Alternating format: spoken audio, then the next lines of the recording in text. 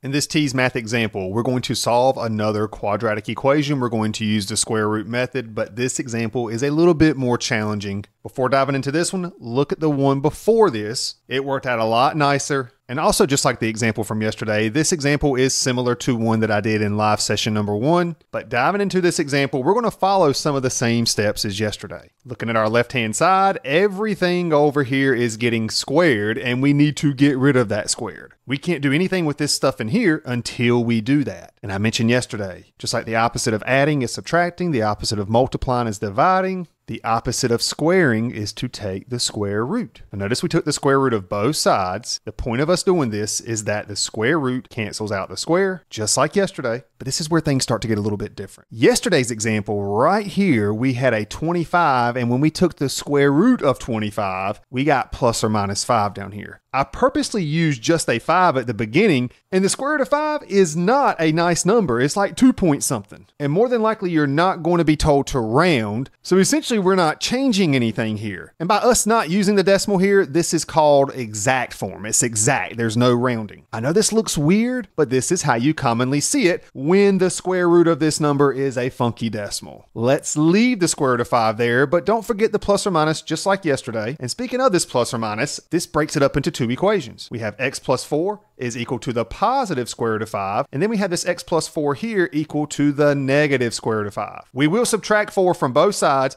but do not subtract the 4 from this 5. That number inside of that radical, we cannot subtract 4 from that. So here's what it looks like. Notice we have the x by itself, and I did mention that we're going to subtract 4 from both sides. And again, we cannot subtract 4 from that 5, so we're just going to write negative 4, which is that subtract 4, and this was a positive square root of 5, so we have plus square root of 5. And over here, the only difference, we're still subtracting 4 from both sides, but this was the minus square root of 5. But notice there is a lot in common here, and that's why I'm bringing up this other way that you commonly see it written. Notice these two solutions have a lot in common, and the only difference is that plus versus that minus. So our final answer, two solutions still, is negative 4 plus or minus the square root of 5. And here's something to leave you with. If we actually take negative 4 plus the square root of 5 and negative 4 minus the square root of 5, if we substitute that back into this equation up here, when you do that, this negative 4 and this positive 4, they cancel out. That leaves you with just the square root of 5 inside of here. And if you take the square root of 5 and you square it,